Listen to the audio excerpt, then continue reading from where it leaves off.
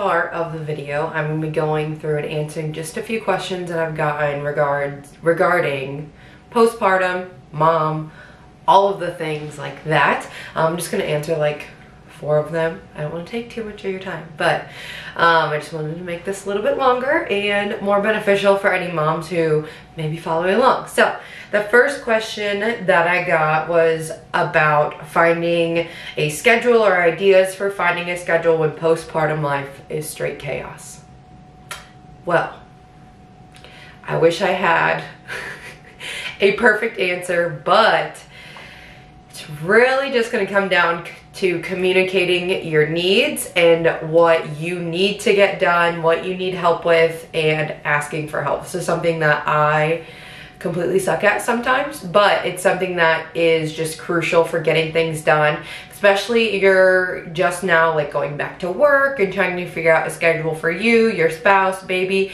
It's literally going to be communication. If you have X amount of hours that you need to do work and you have X amount of hours that you need like your spouse to be gone, you need to find someone to watch baby probably, or if you guys are like trading off, both working from home, you have to figure out who's gonna watch the baby when, and then let's say you want to exercise and then you want to leave the house and all of the things. It is absolutely insane. And just the biggest thing, like I said, is asking for help and communicating your needs. What worked well for us is kind of, I remember earlier on when Fallon was first born, Zach would go to the gym super early in the morning and then I would go later on in the day.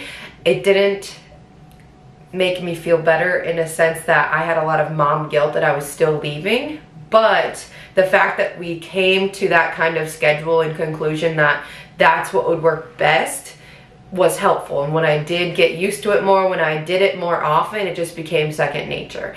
And also there's the side of things where you know your baby is not going to be consistently on the same schedule every single day. So no matter what you come up with, if there is a way where you can always just keep your mindset that you have to be flexible and you have to be okay with being flexible, that will be helpful. But the big thing here is just like I said, communicating your needs to your spouse, asking for help. It will get better, I promise. Okay, so the second question is going to be very similar in a sense, is how to manage kids, work, being a spouse, all as a mom. And then this particular person said they feel like they're drowning. So first of all, thinking of you, sending you lots of love.